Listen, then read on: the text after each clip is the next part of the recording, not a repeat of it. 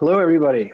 I'm Danny Russell. I'm Vice President of the Asia Society Policy Institute. Thanks for joining this program, which is organized by my colleagues in the Center on U.S.-China Relations. And today we're graced by the presence of Professor David Shambaugh. He's the author of an important new book, Where Great Powers Meet, America and China in Southeast Asia. David is the Gaston Segur Professor of Asian Studies, Political Science, and International Affairs. And wait, there's more. The founding director of the China Policy Program in the Elliott School of International Affairs at George Washington University. David, you need either a shorter title or an acronym. Yeah. So David is the author or the editor of an absolutely intimidating number of books on China. What's even more galling than his incredible prolific productivity is the pace of his publishing these books seems to be accelerating. So I think he's kind of closing in on, 3 books in 2 years or 4 books in 3 years. Anyway, you're making the rest of us look like slackers. But we're going to ask David to explain some of the background and the content of his book, and we'll have a conversation. We'll make time for questions towards the end, and we'll be finished at the end of the hour. David, most of my own career has been in Northeast Asia. And in fact, your namesake or position's namesake, Gaston Segur, was the National Security Council's senior director for Asia when I first became a diplomat and was stationed in Tokyo, where Gaston used to visit often. And when I then, 25 years or so later, had his job in the first Obama term, the importance of Southeast Asia to the U.S. And to U.S. long-term interests was something that was profoundly clear to us. And the contributing factors in our policy thinking were the very things that you wrote about in this great book. The region's economic dynamism, its youthful demographics, the stability that ASEAN's brought to a region with pretty amazing diversity and a history of conflicts within the region. And of course, Southeast Asia also struck us, as it did you, as a major arena where American interests and Chinese interests very directly intersect. And I guess having a president who'd spent much of his childhood in Indonesia didn't hurt either. So Southeast Asia was a big part of the rebalance to Asia. The decision for the United States to sign the ASEAN Treaty, the TAC, and to join the East Asia Summit, which was Obama's decision, that was meant as a significant long-term commitment to ASEAN centrality, to regional architecture, commitment to the people and the governments in the region. So, one of the things that makes your book so timely, in my view, is that the incoming Biden administration, which is ramping up right now, is certain to include a significant number of people, including Biden himself, who share that commitment. It's also timely, of course, because of the many, shifting currents in Southeast Asia, the impact of COVID-19, the recent conclusion of the RCEP trade agreement, increased competition over water in the Mekong, over fish in the South China Sea, the list goes on.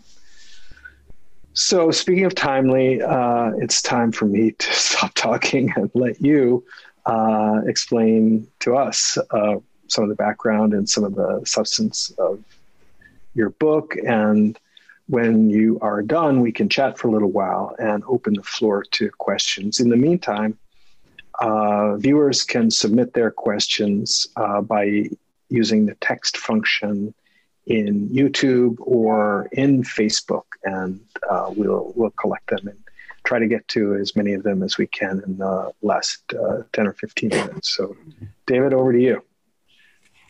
Right. Thanks very much, Danny. First of all, thank you for hosting today's session personally, but also the Policy Institute at the Asia Society and the Center for U.S.-China Relations, and in absentia, my good friend and colleague Orville Schell. I'm really very grateful to have the opportunity to present this book for the Asia Society, really worldwide. This is streaming, I gather, to all the different centers around the world. There's probably no more appropriate institution, in fact, in which to launch such a book.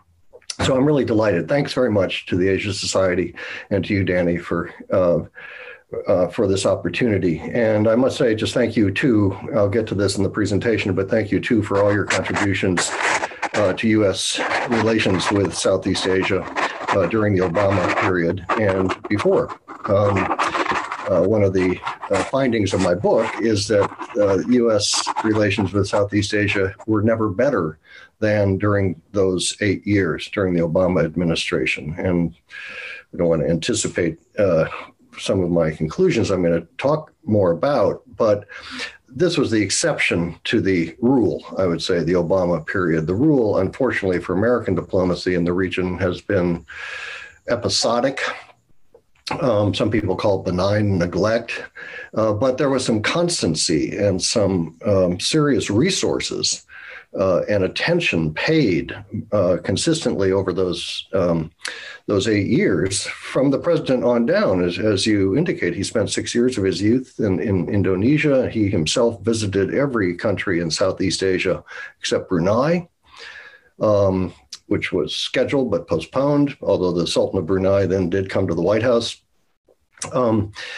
So that and many initiatives that we can get into in discussion today, including Waisili, the Young Southeast Asia Leader Initiative, which is still ongoing. Many initiatives were undertaken during the Obama administration in U.S. relations with the region that are commendable. And you yourself, the reason I raise this is because you yourself had a major hand and role to play in it. And Gaston Seeger, we can talk about subsequently, but I have to also thank Gaston Seeger for launching me into Asian studies and into my career. He was my undergraduate professor at George Washington. And arranged after graduation for an internship for me in the State Department, in the Bureau of Intelligence and Research, in which I first worked in the China division, and then they moved me to the Southeast Asia division. And that led, in fact, to an opportunity to go work in the National Security Council in the White House for Michael Oxenberg and Michael Armacost. So Seeger had a direct impact on my own education in the classroom, and then subsequently through these internship opportunities. So I now hold the chair in his memory at our university, but like many people, they don't know the person whose chair they hold. I actually knew Gaston very well, and I had great admiration for him. So let me what I'd like to do in the time to begin, I want to have much time for conversation between the two of us and for question and answer dialogue with our audience, our viewers really around the world. But let me try and do three things just to kind of catalyze that conversation. First, to provide a kind of general overview of the book. Hopefully maybe to incentivize you to go, those of you who are watching, go out and order a copy. Christmas is coming, might make a great stocking stuffer, a gift for your loved ones. No, in all seriousness. So let me give some preliminary context to why I undertook this project, then let me offer a couple of the major conclusions and takeaways from the book, and then wind up peering into the future with a few possible scenarios for where the U.S.-China relationship in and with Southeast Asia may go. So that's a little bit of a roadmap, three things I'd like to open up with, and then we can have our conversation. So a little background. This is both an extension of my previous career-long work, really, on Chinese foreign relations with different parts of the world. But it's also was very new terrain. You might say terra incognita for me, surprisingly. I had never worked analytically on China's relations with Southeast Asia in any depth. And I'd never really, surprisingly, spent that much time in the region in Southeast Asia. I'd been to Singapore numerous times. I'd been to Vietnam a couple of times and several decades ago, to Thailand and Burma. But I had not really spent much time in Southeast Asia and certainly didn't understand Southeast Asia. So when I had a sabbatical, which is probably one of the best things about being an academic, every 7 years we get sabbaticals. Instead of going back to China, where I'd spent my previous sabbatical, in fact, in 2009 and 10, I was very fortunate to get an invitation from the Rajaratnam School of International Studies in Singapore, which I cannot say enough good things about. RSIS is a fabulous institution. And they invited me to come there, do some teaching and research. So I needed a research project. So I thought I wanted to familiarize myself with Southeast Asia, but I needed a kind of vector into the region. So I thought, okay, U.S.-China relations, David, that's what you do. And let's try and look at the region and how the region is navigating and dealing with this increasingly, mind you, this was 4 years ago. You were still in office. Actually, I went out there just at the transition point between the Obama to the Trump period. Anyway, I thought this would be a good way to kind of explore the region physically and intellectually. And that was so rewarding. I can't tell you. I have now really become rather addicted to Southeast Asia. It's a love affair I'm going to have for the rest of my career. It's just so culturally diverse. It's diverse in all ways. And hence, one cannot generalize about Southeast Asia. The first rule of thumb you learn when you go out to the region, don't generalize. The second thing you learn is ASEAN doesn't really represent Southeast Asia. So don't pay excessive attention to the institution of the Association of Southeast Asian Nations in Jakarta, where the Secretariat is. It's an important institution, of course, but everything about Southeast Asia is defined by diversity. And it's very heterogeneous in many ways, and very rich and very rewarding to explore. So I went all around the region. I got to every country except Laos. Unfortunately, that was just circumstantial. And the Department of State actually helped facilitate that. I was on the State Department's International Speakers Program, and it was a great way to get around. I went, as I say, to 9 of the 10 Southeast Asian countries plus India. I gave, 40 lectures in 6 months or something. But that was a great way to meet my counterparts, my academic counterparts, students, journalists, and others. So I had a great personal education as a result of this sabbatical. And then I went back the following summer to finish up the field work in Malaysia and Indonesia, based again in Singapore, but at the Institute for Southeast Asian Studies this time, not at RSIS. So I had the benefit of 2 wonderful institutional hosts in Singapore, both of which I cannot say enough good things about. So that's the kind of background, how I got into it. So second sort of caveat to start with is to note that this is not just a book about China and Southeast Asia. It's very much a book about the United States and China in Southeast Asia. And the role of the U.S. Runs throughout the book. And I think that sets it somewhat apart from other books that are coming out. There's a wonderful sort of miniature tsunami of publications recently. In the last 8 weeks, there have been no fewer than 4 books on China and Southeast Asia that have been published, all really excellent studies. But what maybe makes mine slightly different, and I commend all the other 4 to you, by Mike Lampton, Sebastian Strangio, Don Emerson, and Murray Hebert, They're all about China and Southeast Asia. Mine is too, but I have this other dimension. And then the third sort of caveat is that this is not just a study of contemporary affairs. It's very much a book of history. There are 2 full chapters and half of 2 others that deal with the pre-21st century relations in the region. Now, in the case of the United States, that goes back to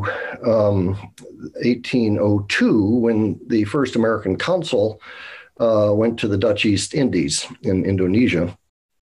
And then through 1833, when our first embassy was established and our first treaty signed with the Kingdom of Siam in Bangkok, of course. And then that chapter proceeds. Historians, would not be happy. I compressed all of this history, really 200 years worth of history into one chapter, but it proceeds through the United States becoming a Pacific, an imperial, and in the wake of the Spanish-American War, a colonial power, in the case of the Philippines, of course. And then into the 20th century, the commercial expansion of the United States and the naval expansion in Southeast Asia. Then it goes through the Second World War, the Pacific War, both in maritime and mainland Southeast Asia, and finally through the Cold War, which of course includes America's Vietnam War. So there's kind of bookend chapters, you might say, at the beginning of the book, one on the U.S. and one on China. In the case of China, it goes back to the Qin dynasty, right? 221 to 206 BC, when the first recorded records of interactions between the Han people and what were then called the Yue people, south of the Yangtze, all the way down into, modern day Vietnam, Laos, and the hill areas in Indochina. Those were the first recorded histories. There are so many Yue people, the Chinese call them the Bai Yue, the 100 years. So it starts there. Then it goes through the long period of the Nanhai trade, the Nanyang Southern Ocean trade and tribute system that China had with mainly maritime Southeast Asia. Then it also discusses the difficult, if you want to put it that way, relationship that Vietnam has long had with China, including being occupied by and subjugated by China for a century. Then in the 20th century, I discuss how Southeast Asia was a base for Sun Yat-sen personally and the Republican revolutionaries to plot the overthrow of the Qing dynasty. Which occurred in 1911. Then I go a little bit through China's relations with the region between the wars. And then finally, after the People's Republic of China is established in 1949, I talk about the 2 dimensions that China had with the region. One dimension is the engagement of the attendance of and participation in the Bandung Conference and China's endorsement of the non-aligned movement and the Afro-Asian movement. That was sort of one early thrust of Chinese diplomacy in the 1950s. A positive, cooperative thrust, you might say. Then the other thrust in the 60s and the 70s was not so cooperative. It was very subversive. China supported communist parties and insurgency movements in every single Southeast Asian country to try and take power and overthrow the existing state. So there's a lot of history in the book. I just want to forewarn potential buyers and readers, if you're looking for a contemporary snapshot of the last few years or today, yes, it's there too, but there's a lot of history in it. And then lastly, last kind of preliminary disclaimer is that this book proceeds from the premise that the United States and China are now locked into an indefinite, comprehensive competition across all functional domains. And I believe this, not just in Southeast Asia, but all functional domains and all regions of the world. The U.S.-China competition has gone global. When I wrote my previous book, China Goes Global, it was really just beginning. That was 7 years ago. Now it is everywhere. all regions of the world, and it's across all spheres: diplomacy, commerce, security, ideology, values, technology, public diplomacy, soft power, so-called influence operations, global governance, and other domains. So that's the sort of independent variable. That's the framing paradigm for the book. And you could do this, I would argue, with any region of the world. But Southeast Asia offers a really interesting sort of microcosm of these different dimensions, functional dimensions, across 10 countries in a very important region. And I think it might be kind of a harbinger. The way the competition is playing out in Southeast Asia may offer us some insights into how it might play out in other parts of the world. So it's a microcosm. And I find it's going to be increasingly difficult for the 10 ASEAN states to navigate this increasingly intensifying great power competition. They may not like it, but they have to live with it. They have now, mind you, Southeast Asian states, great power competition is nothing new. They have a history of it, including imperial and colonial great power intervention. And they've become very practiced. It's almost in the DNA of Southeast Asians to hedge and maneuver and not get too close or locked into a dependent relationship with any external power. That's particularly been the case since the end of the American war in Vietnam. So this sort of post-colonial neutralist identity is really important to understand about the region. And American diplomacy, or I would argue China's diplomacy or anybody else's diplomacy in the region had better start there. Because if you don't understand the deep sense of autonomy and neutralism, you're not going to get very far. So that's some of the context and background.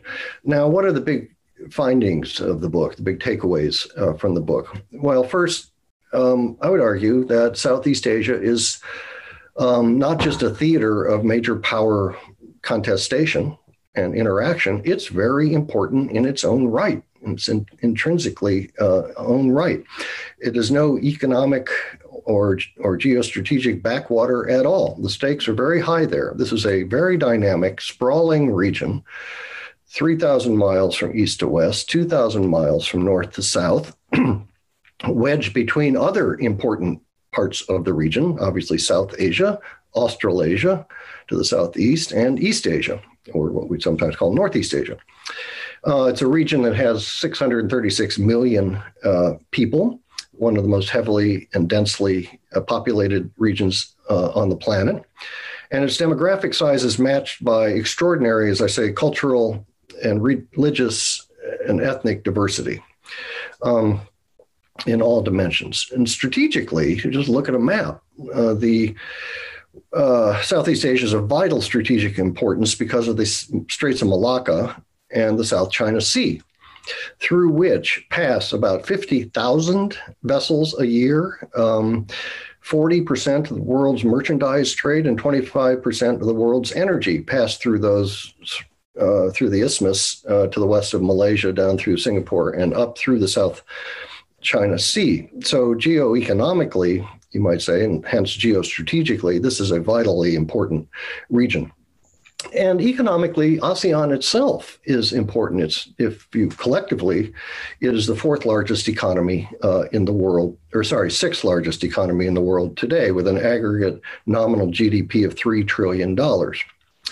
So that's the first point. It's not just a kind of theater for great power interaction. It should be seen, I think, on its own merits. Second takeaway, I argue in the book, is that the U.S.-China rivalry and competition is what I call a soft rivalry, not a hard rivalry. Now, what do I mean by that? Well, a hard rivalry to me is a Cold War style action-reaction, tit-for-tat kind of dynamic, as the United States and the Soviet Union had during the Cold War. Washington did A, Moscow would do B to counter Washington, and then Washington would do C to counter Moscow, and so on. It was a very reactive kind of dynamic during the Cold War. I don't find that yet in Southeast Asia. Rather, I find a kind of soft, almost like shadow boxing, maneuvering between these two major powers. They're each looking over their shoulder, you might say, at the other, paying very close attention to what the other is doing, but they're pursuing their own independent policies and programs that are not keyed to countering the other yet. So there's a fluidity to it. And I just say, therefore, that there's potential for competitive coexistence. This is not a polarized kind of competition. It can go there. That's one possibility. I'll talk about that in a second when I get to the conclusion. But it's a different type of rivalry than the old Cold War. And I think you might see that in other regions of the world, in the Middle East, in Latin America, in Europe, and elsewhere. So that's a takeaway. A third takeaway is that the U.S. and China are not the only external actors in this drama. Regional so-called middle powers, notably Japan, India, Australia, even the European Union, may surprise viewers to learn that the largest investor in Southeast Asia is the EU. And the European Union and individual member states of the EU are also important cultural and educational actors in the region, not security, not military, and not really particularly diplomatic. But the EU is an actor. Even South Korea has now, I was in the audience in Singapore, in fact, 2 years ago when President Moon unveiled his new southward policy.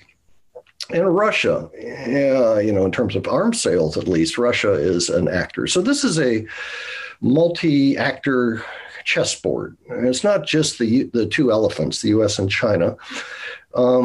Plus, you have the 10 ASEAN member states and ASEAN itself who have their own agency. So this is extraordinary. I had no idea when I started this project how complicated, frankly. It really is very complicated. So many moving parts and actors all simultaneously. So that's a third conclusion, is that it's not just a dyadic, big power U.S.-Beijing interaction. And then fourthly, the last conclusion I'll flag, kind of counterintuitive conclusions I came to during the research.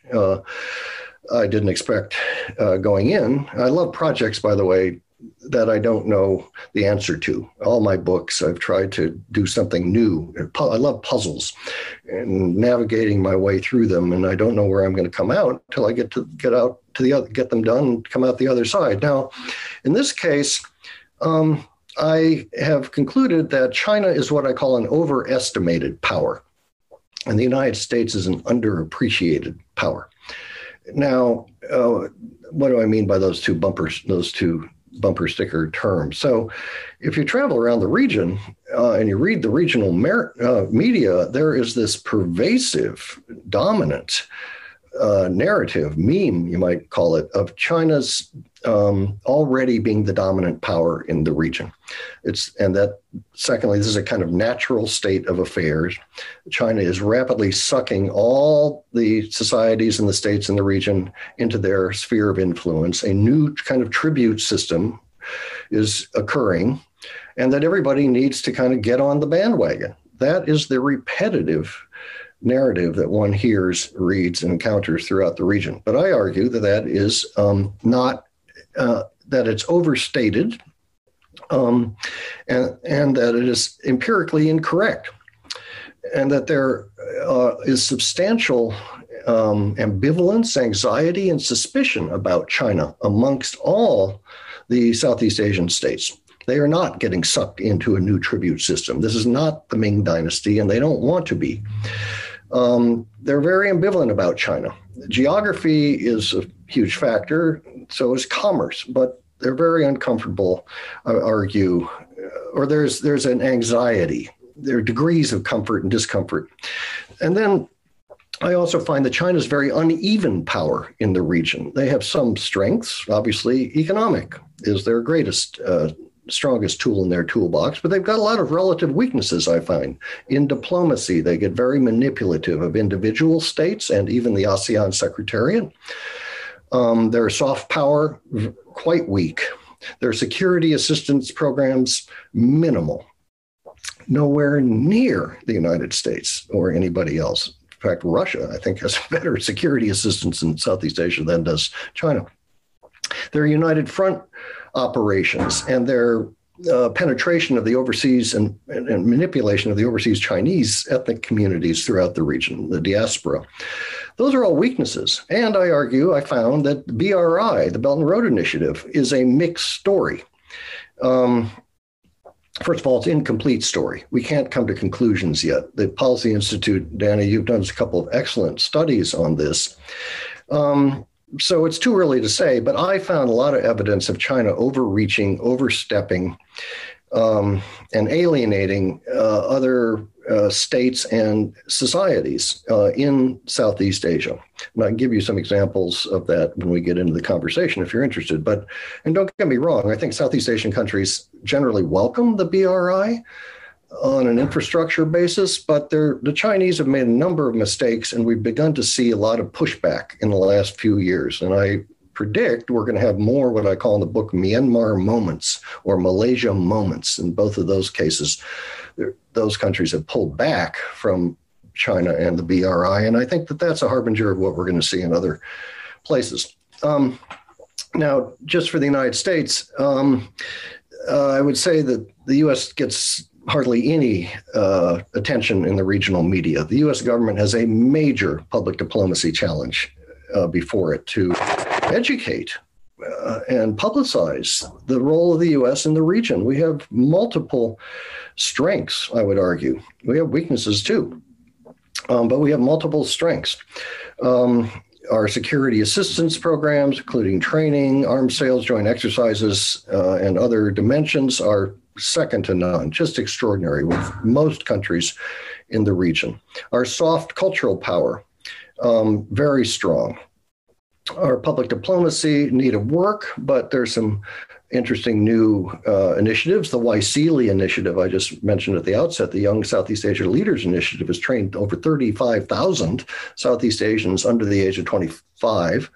There's a new At America Center in Jakarta, which has become a model for such institutions elsewhere in the world. American universities, American popular culture, all very appealing still in Southeast Asia. And the American economic presence, not insignificant. We have 4,200 American companies operating in the region. We do $350 billion of trade with the region. And a really unknown story is our FDI, foreign direct investment, is twice as large per year as is China's. In 2018, the U.S. FDI into the region, according to ASEAN statistics, was $25.9 billion. China's $12.9 billion, precisely twice as much on an annual basis. Then if you look at the total stock, there's no comparison. The stock of American FDI in the region, $329 billion, is greater than China, Japan, and South Korea combined.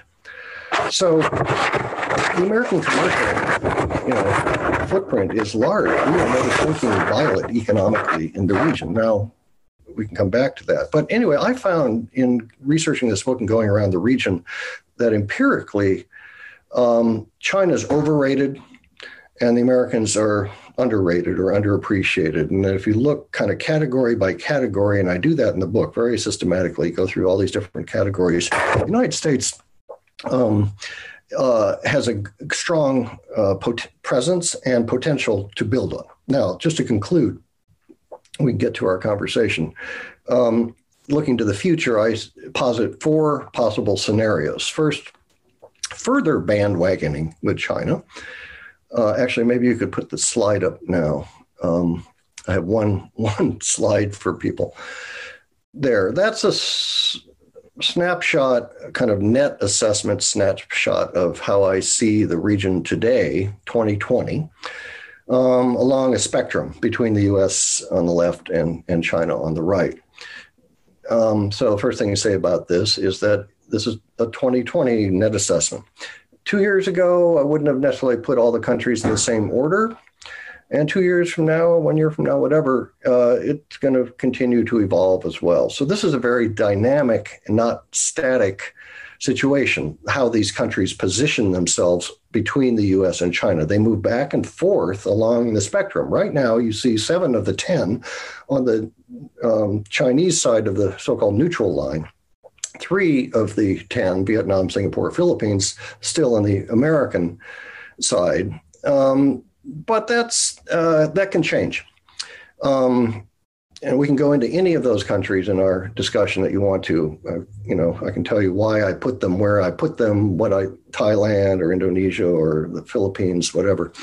So there could be continuation of this slide of the bandwagoning effect. Secondly, there could be a continued soft rivalry and competitive coexistence where there's movement back and forth, but no major changes along the spectrum. Third possibility is that there would be greater hard rivalry and polarization where countries are sort of asked to choose. Now, this is Southeast Asians' nightmare, and many of them, notably Singaporean Prime Minister Lee Hsien Loong, makes speeches, but others do too. Don't ask us to choose. That would be a major mistake in American diplomacy. Now, I would argue the Chinese actually are asking countries in the region to choose. And that's not going to behoove them. It's one of many weaknesses I see China having.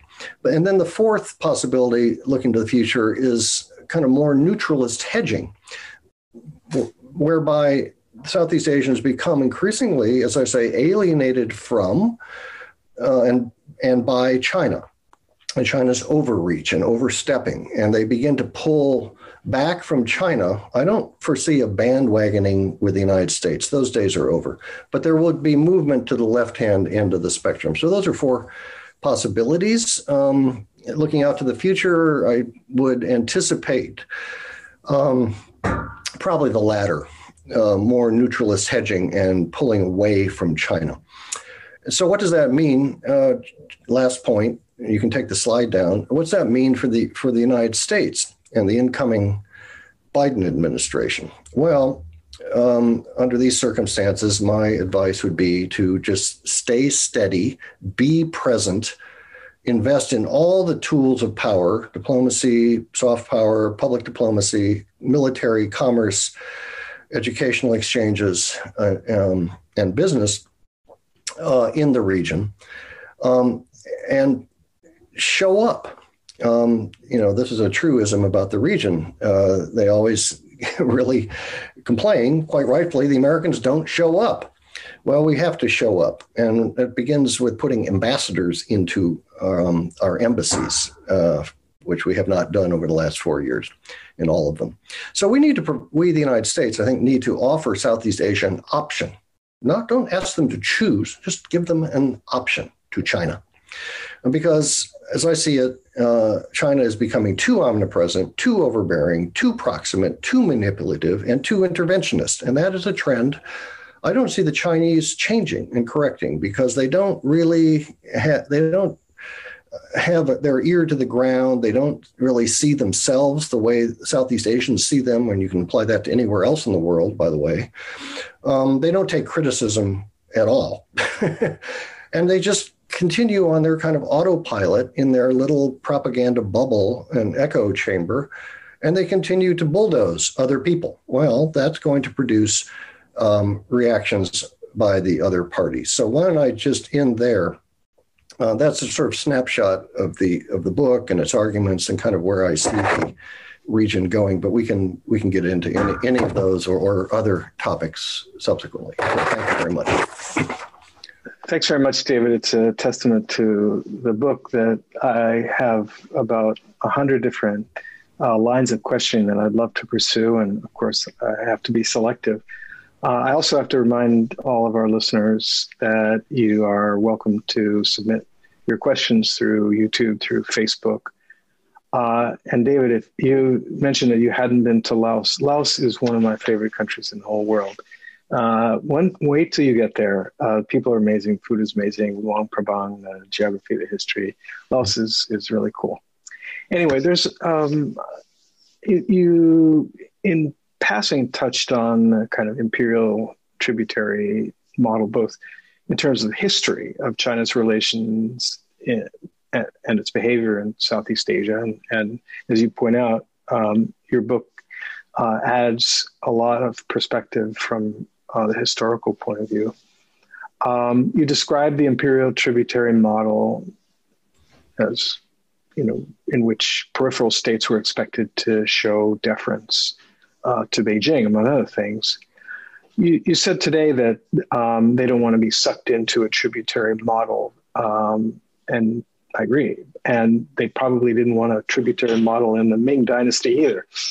But so my question, something I really wondered is, how apt is that analogy, or how off is the tributary model analogy to today's relationship between China and the nations of Southeast Asia in terms of what China under the CCP seems to aim at in terms of promoting economic dependence and using that to get correct thinking, to get political accommodation in the region? Great question, Danny. Good one to start the conversation with. No historical analogy is identical and replicable, from one century to another. But in this case, I think there's a lot of similarity on the way the Chinese are behaving and what they're asking of Southeast Asians. Now, as you quite correctly just mentioned, the tributary system operated on a couple of things. First of all, it was essentially, and I tell my students this, was a kind of soft power set of relations. It wasn't a hard power, coercive set of relations, with the exception of Vietnam, which China invaded multiple times, occupied for a century. But they didn't use military coercion to dominate the region. This was done through trade, with maritime Southeast Asia, primarily. The non-high trade that Wang Gungwu, to whom the book is dedicated, by the way, has written so much. So there was a kind of swap, you might say, for trade for deference, cultural deference. And we all know about the Chinese sense of centrality and superiority. And so if the Southeast Asians would provide, and indeed Koreans, would provide deference to China and give China kind of, in today's terminology, kind of de facto veto power over the region, it was a kind of soft hegemony, And then they were rewarded with commerce. And if you go through museums in Southeast Asia, they're filled with blue and white Chinese porcelains from Jingdezhen, and other artifacts. There's a lot of trade, and even today, what we might call extended deterrence, the Chinese would offer. So that's what I think they're looking for today. It's a soft hegemony. They want deference, and they've already won. I have a number of quotes in the book from Southeast Asian diplomats. They've already won the veto power. Southeast Asians will not criticize China publicly. You know this as a diplomat. And the Chinese have neutered Southeast Asian responses and co-opted, you might say, or preempted, better word, preempted pushback. Now, Southeast Asians are not happy with a number of things the Chinese are doing, including the South China Sea 9-dash line and the building of islands. And there's 6 countries that contest, Southeast Asian countries contest those islands with China. The BRI, a lot of the things I just spoke of. So there's a lot of anxiety in Southeast Asia, a lot of hand-wringing. China does things, and there's a lot of mumbling and hand-wringing and complaining, but they will not go public.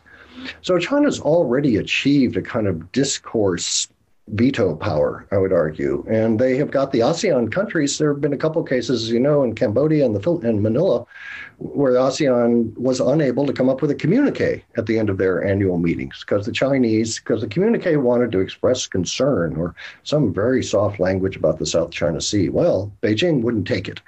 And so Beijing used its proxies, namely Cambodia. ASEAN operates in complete consensus. You need all 10 to agree to something. And the Chinese there, as in Europe and in other parts of the world, are very good at divide and rule. And so they used Cambodia to stop those resolutions. So anyway, I don't think the analogy of the tributary system is identical, but I think it's apt. And if you go back and you read Howard French's book, All Under Heaven, for example, or many other books, and then you go around the region today and you see what the Chinese are doing, trying to co-opt elites, trying to produce economic dependency, not interdependency, dependency on China, and threats. The one thing that's different this time around is they're using coercive threats and now military presence. That they didn't really have other than the Zheng He voyages back in the Ming Dynasty. So it's not identical, but I think it's a fairly apt analogy. But the Southeast Asians didn't like it then, and they really don't like it now. And they therefore want alternatives. They want India, they want Japan, they want South Korea, and above all, they want the United States and Australia and these other medium powers to be engaged, so the Chinese cannot dominate the region. Well, I appreciate that answer because it's something that I've been wondering and wrestling with. And as you say, the Southeast Asians want the United States as a balancer. They want many of the things the U.S. has to offer. I saw recently my old friend Hu Yafei speaking in Singapore deliver a warning that if the Southeast Asians thought that they could have the economic benefits from China and security benefits from the United States, that was incorrect thinking. But on the subject, David, of the United States, one of your main findings in the book, and you laid this out just now, is that the U.S. is an underappreciated power in the region, notwithstanding the fact that the Southeast Asians there's a demand signal from them, and notwithstanding the fact that in many respects the U.S. has a much larger, a much more impactful presence and footprint than China does. You've categorized some of the competitive advantages from the U.S. Okay, so why is that? What accounts for that underappreciated status? It's not just that the Americans need to do better in, to borrow Xi Jinping's term, discourse power, telling our story, right? Southeast Asians are definitely not stupid, as I know you found. Americans are famous for a lot of things, but not for being humble and shy particularly. So why is it that the whole is smaller than the sum of the parts when it comes to America's stature in Southeast Asia? Great question that I wrestled with throughout the book and still do. I'm not sure I have a sound answer for you, Danny. One diplomat, senior experienced Southeast Asian diplomat who I asked this question of because I wrestled with this throughout all my travels in the region. And he said, look, David, it's because you Americans are taken for granted. You've been here. This commercial presence, the security assistance programs are sending our students to your universities, your businesses. That's been around. China's the new story. This person and many others actually made this point too. China's arrived really on the scene in Southeast Asia, in the current era, only in the last 15 years or so, become active in these various areas. The United States has been there ever since the end of the American-Vietnam War, if not before. So there's that's what this diplomat told me. And, it's kind of interesting. If you take something for granted, it's like Joseph Nye's argument about soft powers like oxygen. Until you don't have it, you don't know it.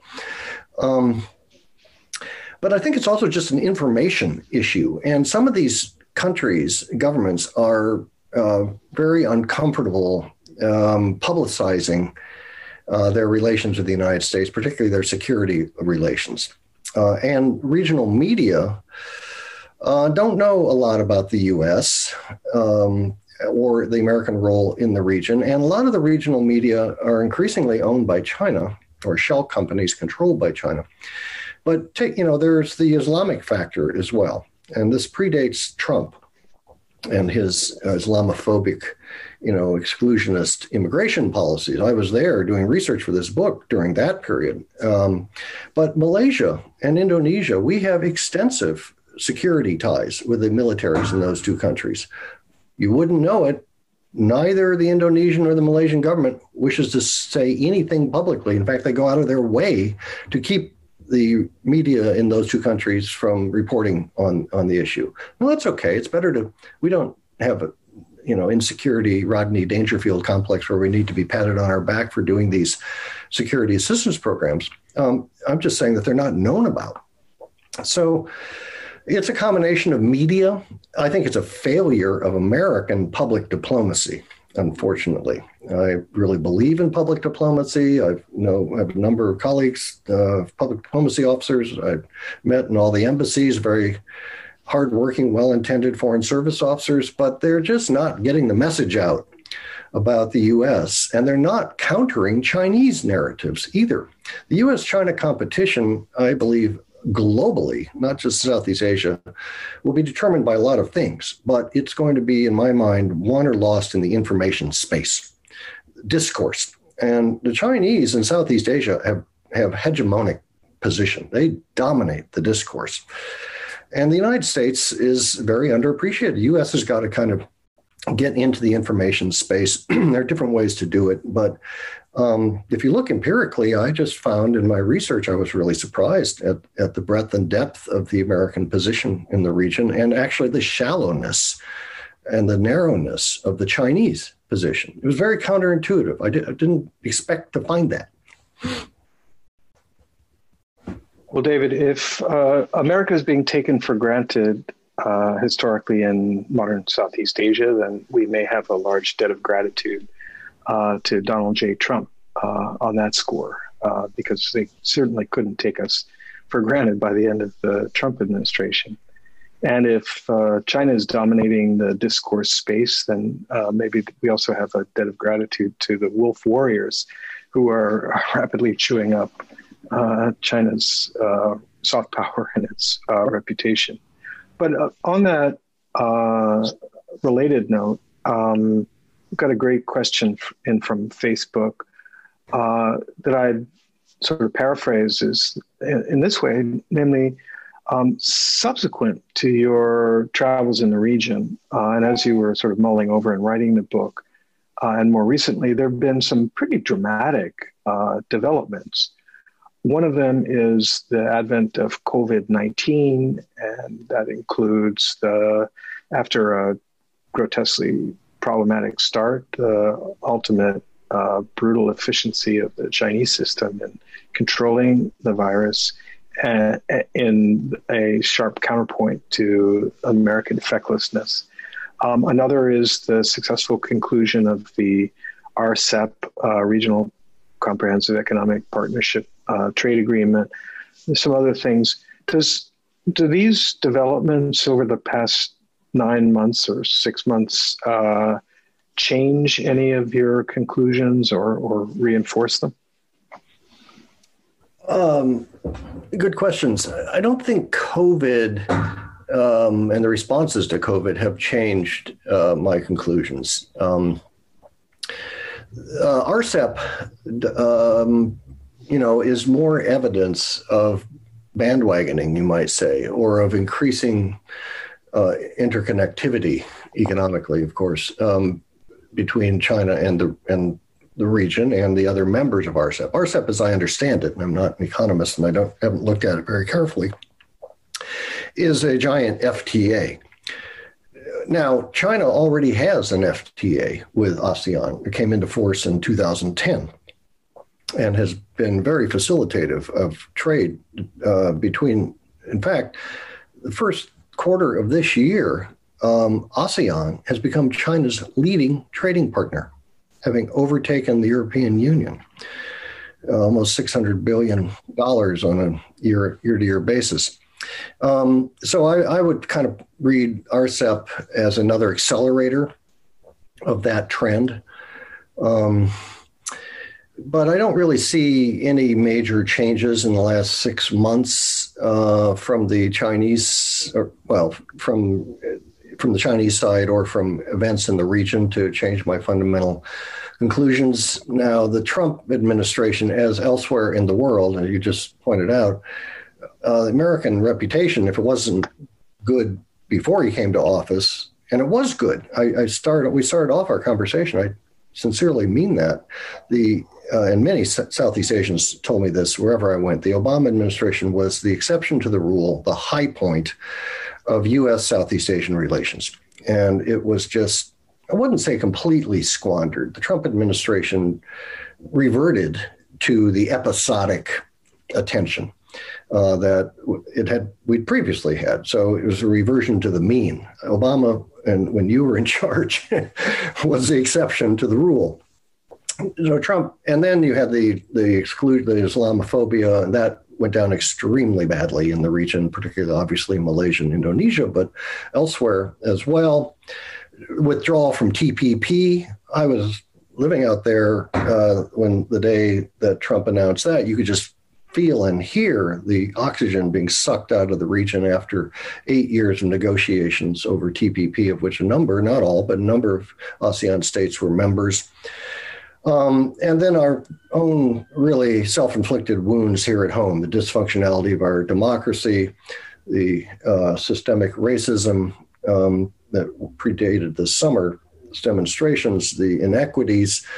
So if you look at the polling that the Institute for Southeast Asian Studies in Singapore does every January, their State of Southeast Asia survey, very interesting data on a number of fronts, it just showed a precipitous decline of the American reputation in the region during the Trump 4 years. But they have some very, well-crafted questions they ask. It also shows a residual strength that can quickly be reactivated, I would argue. And if the Biden administration pays attention to the region and plays its hand right and invests in public diplomacy and gets out there and does a number of things that the Obama administration had done, that can be catalyzed and reactivated, I would say. But the U.S. Reputation is not just a Southeast Asia problem. And, it's going to, just as in Europe, across the Atlantic, it's going to take some time to rebuild trust, to heal, to kind of establish the United States as a predictable actor and partner, not to mention ally. Again, this is not going to happen on January 21st in Southeast Asia or elsewhere. It's going to take a lot of hard work. But even Kishore Mahbubani, who's a noted critic of the United States, in his most recent, and former Singaporean diplomat, very well-known public intellectual, his most recent book on U.S.-China competition, he says that there is a deep reservoir of goodwill and respect for the United States in Southeast Asia, if only the Americans would tap into it and do certain things. So, I think that the U.S. position weakened, yes, but the foundation or the intrinsic strengths are there. They just need to be built upon. And as I've been arguing, the Chinese are their own worst enemies. In fact, you can argue the greatest strength for the United States in the U.S.-China competition in Southeast Asia and elsewhere is where? It's China itself. Wolf warrior diplomacy, overbearingness, debt diplomacy, lots of actions the Chinese are taking. Coercive actions, economic punitive actions, and military buildup, all this stuff is just going to hurt them. So the U.S. just has to be there, be present, offer an option. David, thank you. You've given us a lot. You described China and the U.S. As locked in this full spectrum contest for primacy across multiple domains, and helped us understand why Southeast Asia is a microcosm of that dynamic. I will say that if Southeast Asia is a microcosm, your spectrum of alignment isn't very encouraging. You've only got 3 of the 10 countries on the U.S. side of the line, and that includes an ally whose president, through his behavior, has kind of reminded you of that. If with friends like this, who needs enemy phrase. But in addition to the value of the history and the analysis that you set out in the book, I think you've really given us a lot to watch and a lot to think about in terms of the development of geopolitics and geoeconomics in the ASEAN region, further bandwagoning with China, soft rivalry, hard rivalry with sharp China-US-China polarization, or as clearly your instincts point, more neutrality and hedging. So this book, Where Great Powers Meet, has set out the issues and posed the questions. We better stay tuned for your next book, David, to get more of the answers. We're out of time. I want to thank you very much, and we look forward to more productivity from the great book writing machine and great professor and great scholar, David Shambaugh. Thank you very much. Thank you, Danny.